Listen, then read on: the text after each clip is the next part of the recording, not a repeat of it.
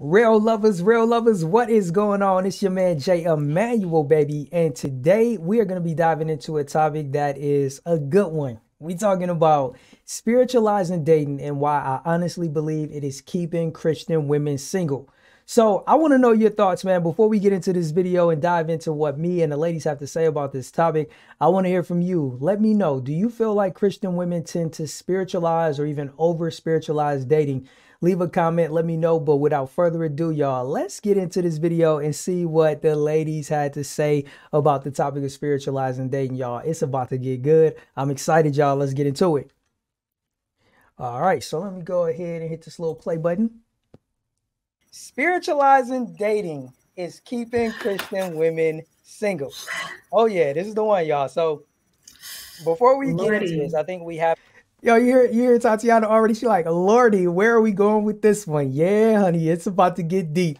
To lay some groundwork with regards to what does it mean to spiritualize dating. Anybody who wants to chime in and share how you define that? Now, let me pause right here. So this is an important thing to do whenever you're having a conversation, especially where it's a topic where people are either hard on one side or the other. You always want to lay the groundwork. You want to lay that foundation of defining the terms. So that's one of the reasons why before we even dive into spiritualizing dating, whether or not it's something that Christian women are doing, whether or not it's keeping them single, you always want to make sure that we have an understanding of the terms. And in this case, what does it mean to spiritualize or quote unquote over spiritualize dating? So just keep that in mind. If you're ever having a conversation with somebody, always lay that groundwork first. That's the first thing you want to do, ladies. But in our case, I don't want to make the assumption that you, me, her, all of the other women, they all have this one definition for spiritualizing dating, because one thing that I've learned is that most people have different definitions for things. So I wanted to start things off by making sure I know how each of the ladies on the panel, Tatianah, Krista, and Natalie, are defining spiritualizing, so that when we have this conversation, we can all be on the same page, and so can the viewer. So let's get back into it, y'all. Let's see how they're going to define spiritualizing dating.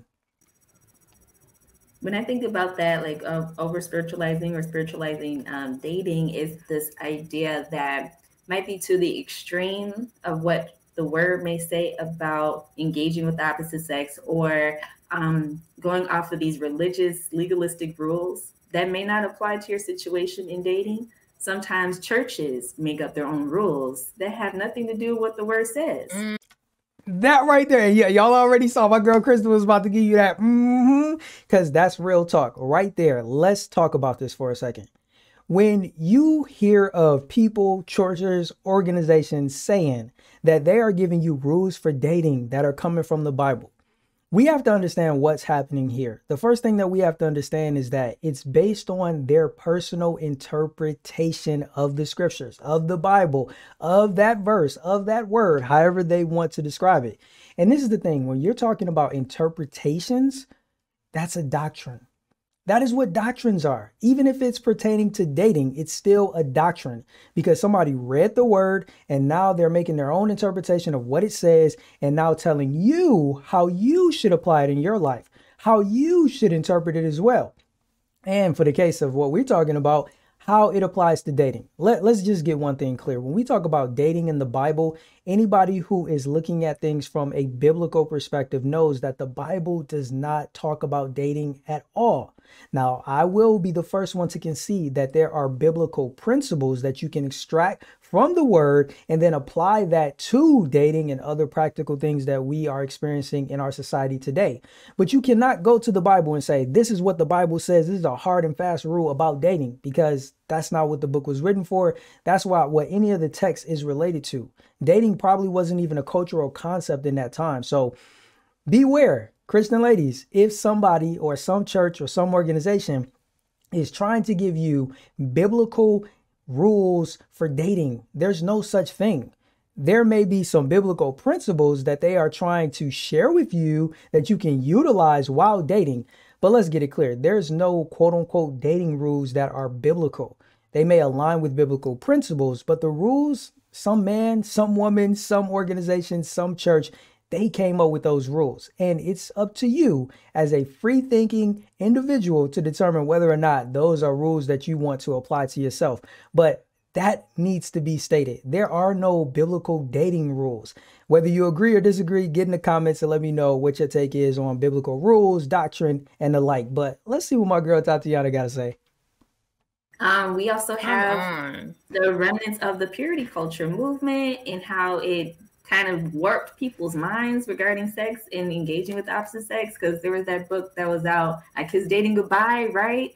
Like, it's so that there's all these different theories and things that people are saying, but we're making it like it has to be this super crack the sky and Jesus coming down on a cloud and literally telling you in your face that this person right here is your husband or your wife.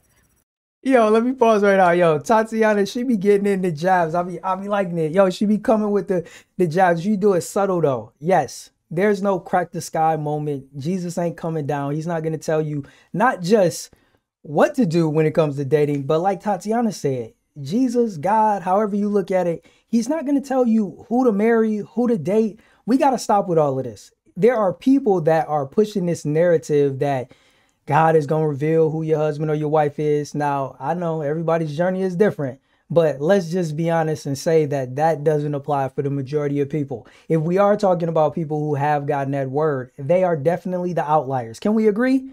I hope so. Maybe not. If not, get in the comments. Let me know. Definitely hit the like button if you're enjoying it so far. But let's get back in and see what the ladies have to say.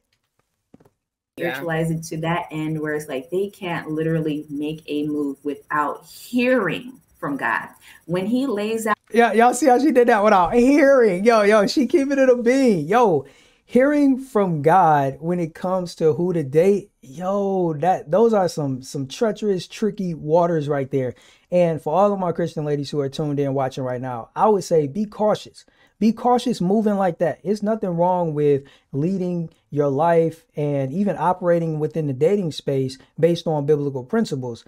But man, when you are relying on hearing a voice or hearing God direct you in what to do when it comes to dating or who you should marry or get in a relationship with, you are really handcuffing yourself because the likelihood of that happening is very, very slim. Let me know what y'all think, bro lovers. Get in the comments. Y'all know what to do, but let's get back into this. A lot of the stuff that we are supposed to be doing in his word already. There's plenty of stuff in there that says, I already gave you this instruction, so I just need you to live it out. And so to me, going off that, I feel like there's a layer of fear there that people need to uncover and just be honest. Like, yeah, Lord, I'm actually fearful, so I'm going to hold on to all this legalese and all this religious jargon so I can protect myself from getting hurt. But relationships are a risk, and we're going to get into that in a little bit. But I want the other ladies to chime in on this. And I'm going to stop it right there because what Tatianah just said is pivotal. If you're afraid to date, if you're afraid of choosing the wrong person, if you're afraid of marrying the wrong person, be honest. Just be honest. Acknowledge that it's a fear, but don't try to frame or control the way other people navigate dating and relationships and marriage based on your own personal fear. If you have a fear, you have to work towards overcoming it.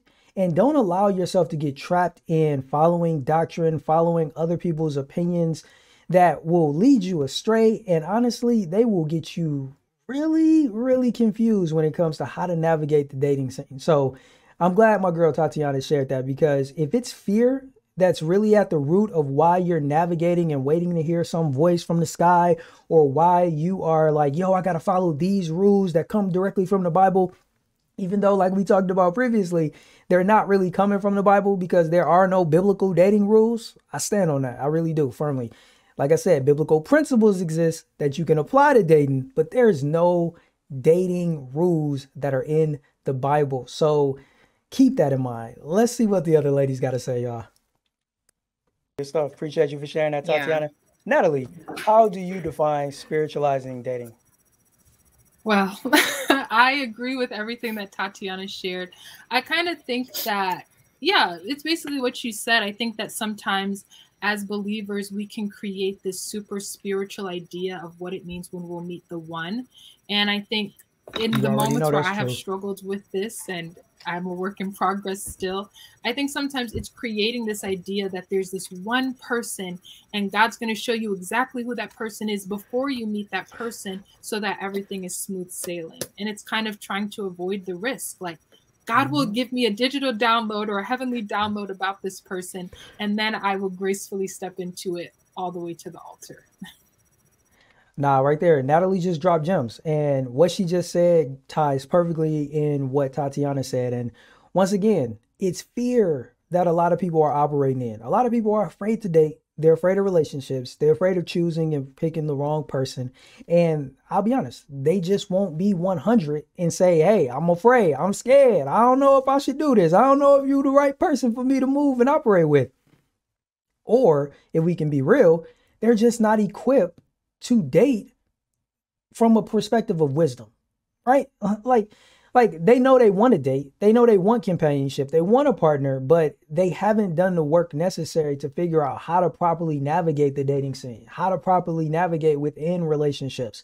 And that's one of those things where people can rely too much on spiritualizing the process of dating. And for the purpose of this video, we're talking about Christian women in particular. So if you're not a Christian woman, if it doesn't apply to you, I'm not talking to you. But for my Christian ladies, as Natalie even said, and I appreciate her transparency on that, is that if you know this is something that you've been prone to do over here, Right to Real Love, we are about being honest with ourselves. Get to the point where you can say, you know what, I've done that. Maybe there's a different way that I should try to approach it. And that's what we're going to be talking about throughout the rest of this video. But let's hear what my girl Krista has to say about spiritualizing dating. That's good. Krista, what's your take? How do you define spiritualizing dating? I agree with like everything that they've said so far, but I also think it's like obsessing over this soulmate conversation. I think actually, look at my girl Krista coming out the gate. She coming out the gate with that boom. You know what I'm saying? She got the banger ready already, coming at him, aiming for the head. Like she not playing. She not playing. You know, Tatianah kind of eased into it. Natalie, you know, gave him a little But man, Krista just locked, loaded, put one in the chamber and went straight for the headshot. Because let's be real, this concept of soulmates, the one, oh my goodness, that is, it's tripping so many of y'all up. Let's be honest. So many of y'all are being tripped up because you're searching and looking for the one. You're looking for your soulmate. And a part of me wants to say there's nothing wrong with that, but yo, that's not in your best interest. I'm gonna just say it. Agree or disagree, either way, I gotta say it. When you are focused on trying to find the one or a soulmate, you are putting yourself at a disadvantage because every person that you meet, you're approaching them with the sole purpose of crossing them off the list. Not trying to get to know them. You're literally approaching people and like, okay, are you the one? Nope. Are you my soulmate? Nope. And you're crossing people off the list. But this is the kicker. This is the kicker. I was reading a book and it helped me to see this so much more clearly and got me to rethink my perspective on soulmates and the one. What the book said is we're holding people to this standard of the one, trying to figure out if they match up, but we don't even know who the one is. It's not like you know who the one is. You know what they look like. You know who they are. And when you meet somebody, you can clearly identify that, no, you not him, you not her. But you don't even know who this future the one is. You don't even know who this future soulmate is. So how in the world are we meeting people and saying, nope, you're not the one. You're not the one. How do we know? We haven't even taken the time to get to know them. Now, I'm clearly not advocating that you need to give everybody the time to try to figure out whether or not they're the quote unquote one. But what I am saying is that if all you're focusing on is trying to find your soulmate or trying to find the one, you're operating backwards because you're actually operating from a place of mystery. You don't know who the one is. So how can you say that people are not the one? You don't even know who they are. That's just my 2 cents. Let me know what y'all think about soulmates, the one. I got a few other videos. We're going to talk about that even deeper. But, you know, I just want to plant that seed. And let's hear what my girl Krista got to say, though. As recently, like, that is dangerous. Like, regardless if you believe you have a soulmate or not, like, obsessing over it. And, like, also, don't do that. Literally, people think that they're going to have a soulmate coming and then they don't do anything. Like, because they're That right there, they think they have a soulmate coming, like I just said, that they don't know who that is. It's not like they'll see him and they'll know. They don't know who it is. And then what do? They just sit and wait. They just sit and wait. What is waiting going to get you? Not much. Not much in life. So why would we think it would be any different in dating and relationships? If just sitting around doing nothing gets you very little in life, why would you have great expectations of meeting the one by sitting back and doing nothing? It don't make no sense, y'all. It doesn't. Let me know what your take is. Are you an advocate or a believer in the one? And if so, what's your perspective on it? I would love to hear it. I know that I ain't got all the answers, and I definitely just want to share with the ladies out there that if you do believe in the soulmate or the one, it's not necessarily wrong. I just want you to see, as Krista mentioned, the dangers of doing so. And on top of that, how it can actually be hindering you from going out and meeting great people, having great experiences, and learning and growing along the way. He's going to come. He's going to set me right as I am. I think that's super dangerous. Whoa. But also, I feel like spiritualizing dating also means that, like, oh, he tried to kiss me. Oh my God. God would never send a man like that, you know, or. Y'all see it. Yo, when Tatianah get up in the camera like that, y'all already know what time it is. Y'all already know what time it is. Krista just dropped a gem. Too many women are checking brothers off of the list, all because he wanted a kiss, all because he tried to hug her, all because he tried to touch her.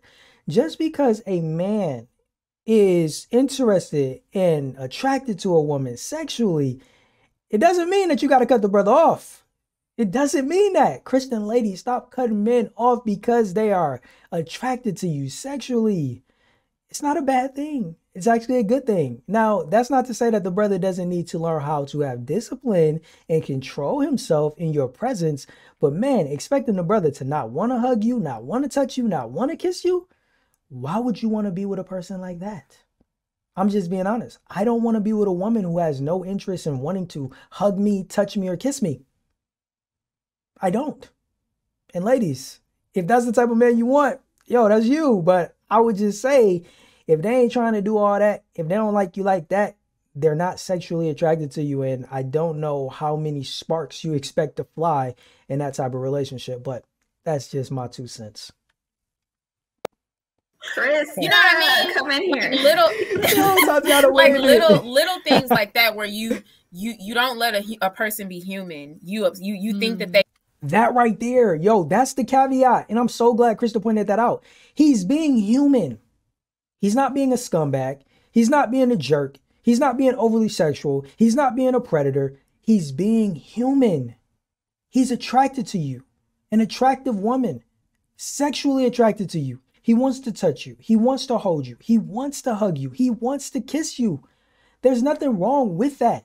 That doesn't mean that he gets to hug you, hold you, touch you, and kiss you whenever he wants. That's not what we're saying. But you got to stop crossing brothers off the list and saying, oh, there's something wrong with him because of the fact that he's sexually attracted to you and has a desire to kiss you. It's human. It's human. And honestly, ladies, can you really say that you don't want to do that too if you're really attracted to him? You saying you don't want to touch? You don't want to hug? You don't want to kiss? Like Tatianah, I'm going to get closer and I'm going to ask you, are you sure? I don't know. You let me know. Exactly as you think in your mind or as you feel like God has told you, which is so dangerous. And that is something that I've had to like unwire in my head. Like having male and female friends, I used to think that was really, really bad. But then I'm like, and then I got to a point where I'm like, I low-key don't know how to operate with the opposite sex. Like I'm literally. That right there, that level of honesty, ladies, that level of honesty is what we need. Where Krista was like, yo, I just got to be honest with myself. I don't even know how to operate like this. When you are that honest with yourself, that opens the door for you being able to learn and grow. That's what we're here for.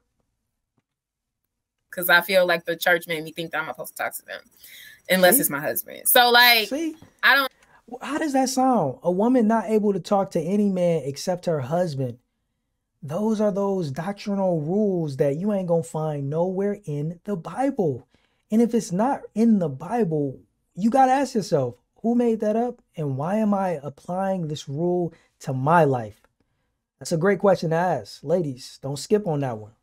No, like it's just dangerous. It's very dangerous, but it's hard to navigate. And I don't really know if there's like a right way to do it, which is what's so hard. Because some of these spiritualizing ways that we say are wrong, there's people who have had success with it. So that's what's so difficult. That's true. Yeah, that's fair. Those are great points, ladies. What are your thoughts, Jay?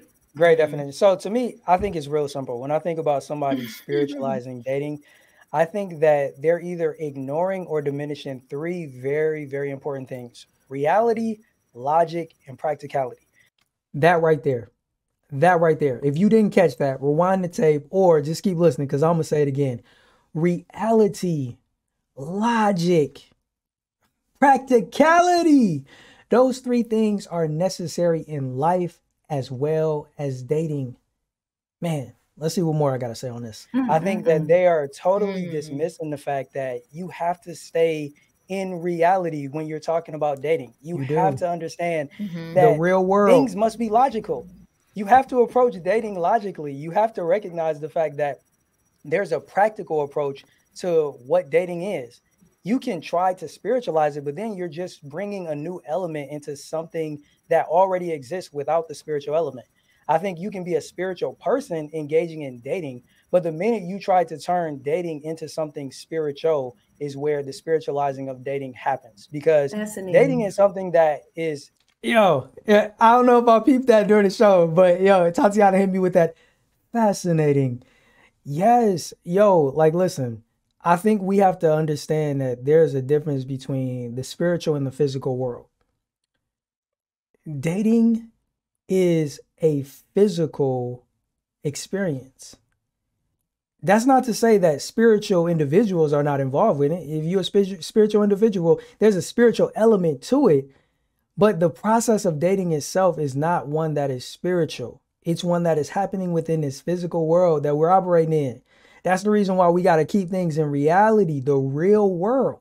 And if we're talking about the real world, that means logic should apply, right? That means practicality should apply.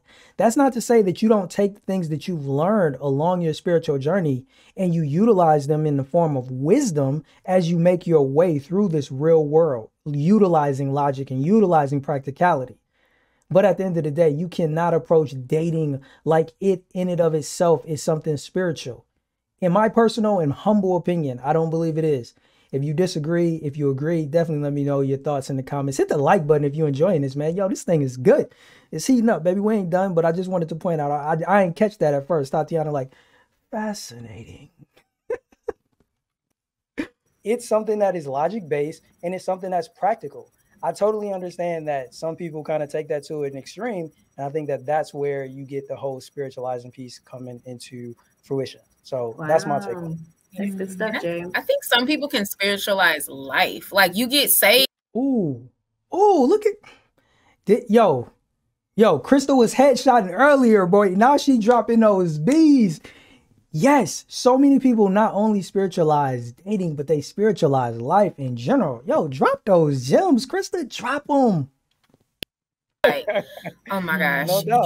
I don't know. Like, I don't know. They oh call, my gosh. like, I woke up late. Spiritual. Yeah, they super deep. Yeah. Yeah. So we got some great comments. My bad for talking all over you, though, Krista. You was dropping the gem. Yeah, I just totally messed it up. It's fair. I think a lot of people, especially when, I would say this isn't everybody's story, but most people, when they first accept a new religion or a new type of spirituality, they're usually on fire. They're zealous, as we can say. And there's nothing wrong with that. But I think if you start to mature, you'll start to realize that, I think I might be doing a little too much. I think there's a way for me to be a spiritual-minded person, for me to prioritize my relationship with God. I'm going to use this word for lack of any other word that's coming to my mind at the moment. But once again, it's like balance, right? Like, too much of anything can become a not good thing, right? Or I should have just said it right. Too much of anything can become a bad thing, right? Let's just put it like that.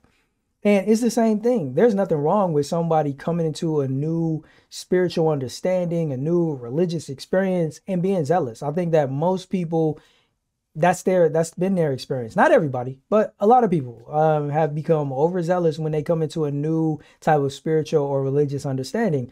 And after a while, as you begin to mature, that should start to like level out, where you are knowing and discerning when you should approach and share the things that you have on your heart to share with people, and knowing when to just fall back, relax, and allow people to progress through life as they're progressing. But no, I just wanted to point that out. Balance is key.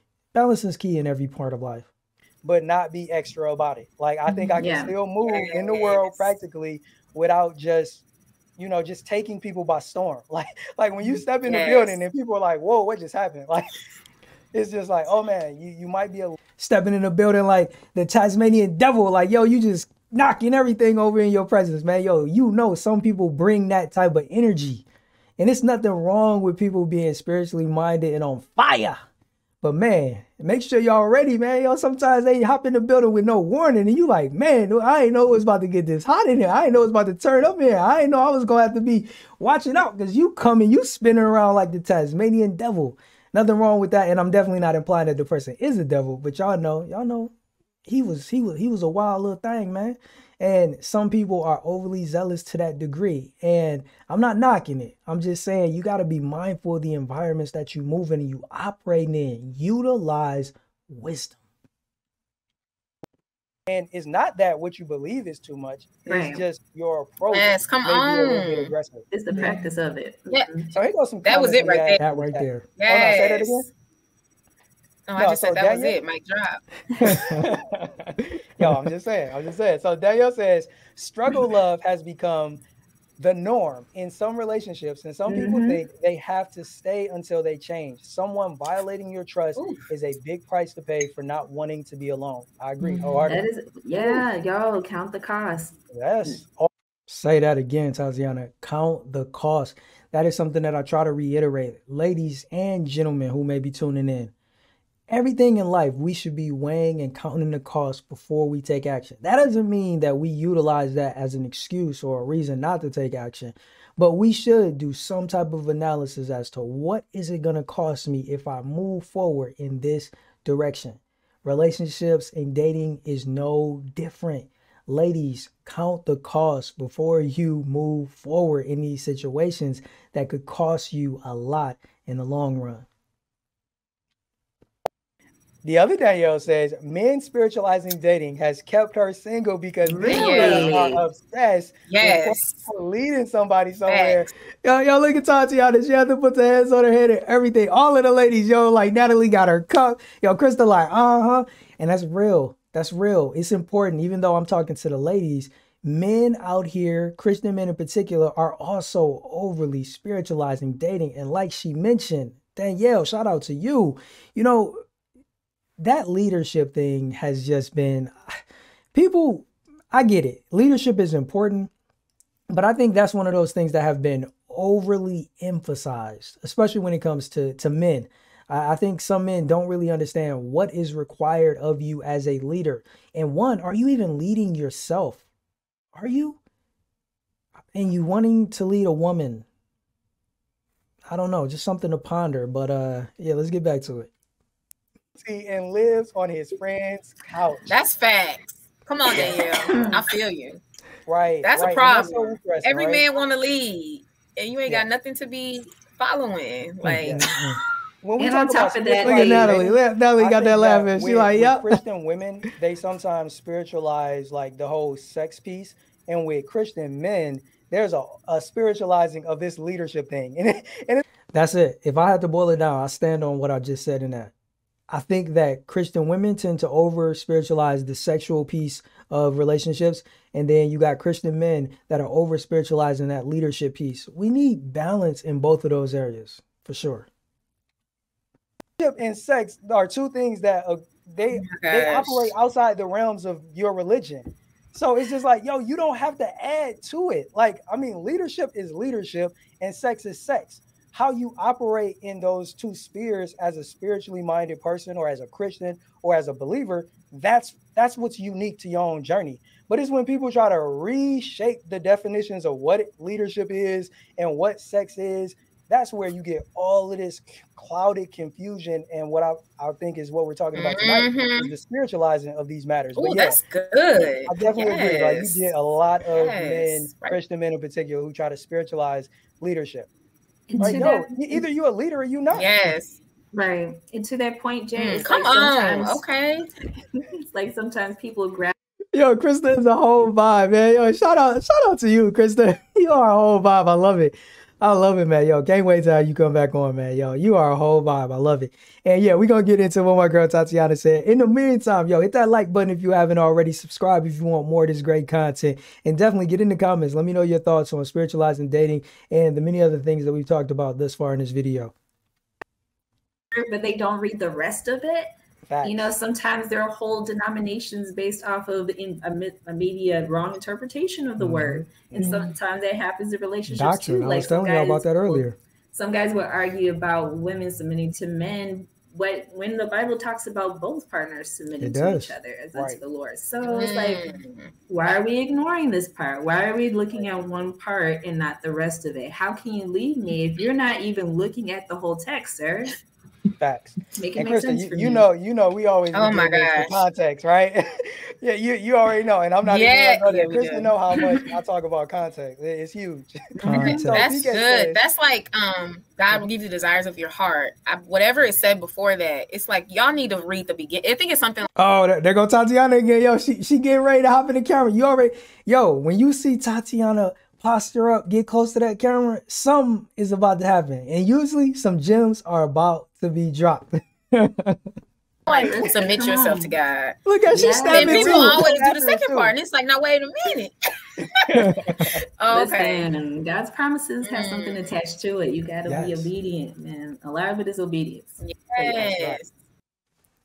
That's real. And that right there is going to be the end of that clip. I hope you guys enjoyed it, talking about spiritualizing dating. Oh my goodness. So much goodness dropped in that clip. I want to know your thoughts on spiritualizing dating. Some of the things that we said. Do you agree, disagree? Let us know your thoughts. Do Christian women over spiritualize dating? Do you think it's keeping them single? I want to hear from you. Drop us a comment. Let us know. But that's all for this video. We'll be back in the next one. Until then, stay blessed, y'all.